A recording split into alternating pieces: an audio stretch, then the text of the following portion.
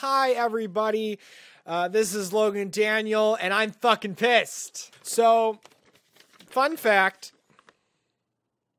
I got dealt a shit hand via my genetics, right?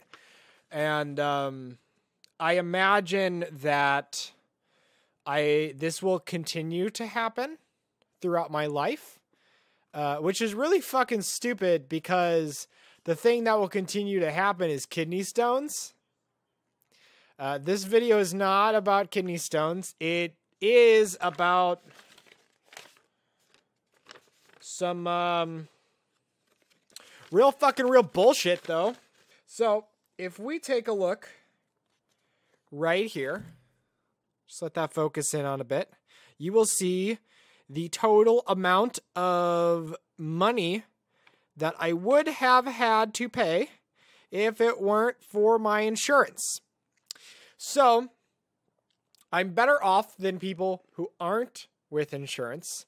But what I will tell you is that doesn't leave me very well off regardless, because I still owe that much money. Yay! Fuck the US! Fuck the healthcare system. It's not a healthcare system. It's like, it's robbery. It's robbery, and you're like literally like robbing those with the least, right? Because I can't afford this. Not on my sub 20K, a year. It's just not sustainable. This is not sustainable. And I don't think anybody within the right minds thinks it's sustainable. And if you want to know more about the healthcare system in the US and how we can fix it and how fucked up it is, like, this is not the video for that. This is more just me ranting and raving. I already have a bill from fucking Wyoming for the same goddamn shit. For the same goddamn shit. Let's just think about how much debt I'm in at this point.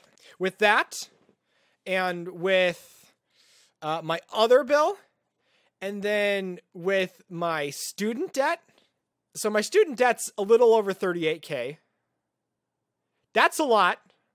I don't know. I would like to pay that back eventually. I'd like to not be in debt. And so the goal is to pay that back eventually, hopefully sooner than later. But I'm not making enough to make a dent in it, especially not when I have these other bills stacking up.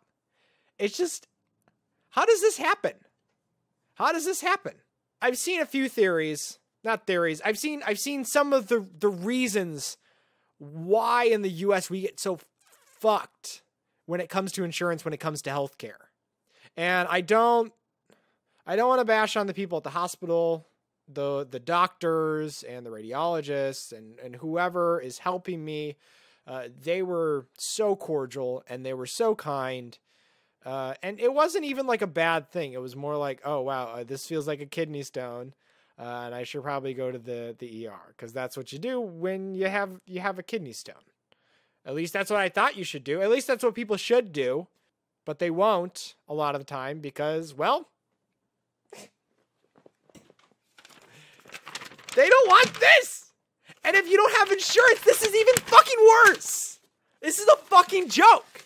This is the biggest fucking... This is real fucking funny. This is real fucking funny. I'm fucking laughing my ass off. This is real fucking funny. Wow. Fantastic. So, I don't really have a point for this video. I just wanted to fucking complain. I wanted to complain about how... I feel like it's important to share your stories, right? And that includes your stories about how much bullshit the healthcare system in the US is, and how much it is in dire need of changing. And it's no wonder that single payer healthcare is just the overwhelming majority of people in the US want single payer healthcare. The overwhelming majority. And I can't wait. But it has to come with some debt relief as well. It has to come with some debt relief. Thankfully, I have a stream of income. Thankfully, I can make payment plans. I'm not going to go into debt. Well, I'm already in debt. Sorry. I'm not going to default. I'm not going to get screwed too badly by this. And chances are I'll probably qualify for some financial aid. And that will definitely lighten the load of that bill. But I can't keep doing this. I can't keep fearing the ER and fearing the hospital and fearing the doctor and fearing important procedures just because I can't pay for them.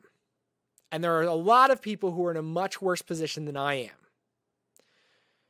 So this is a cautionary tale. Don't get kidney stones. Also, don't hesitate to go to the ER, even if you're afraid of the money. Because chances are, once you're in debt, you can't go into more. I mean, you can just get more debt.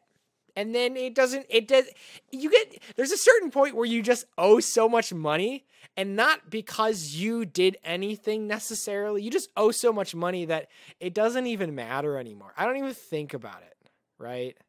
I do the best that I can with what I got. And then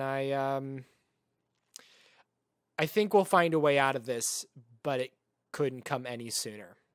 So if you want to know what I'm doing else outside of fucking dealing with kidney stones, anything that I do is in the description below. I do podcasts, and I'm hoping that some of this eventually turns around. Maybe in a few years, if I work hard enough, I'll be able to make money outside of having to have a day job. And I'm sick and tired of owing money, and I'm sick and tired of not making enough money.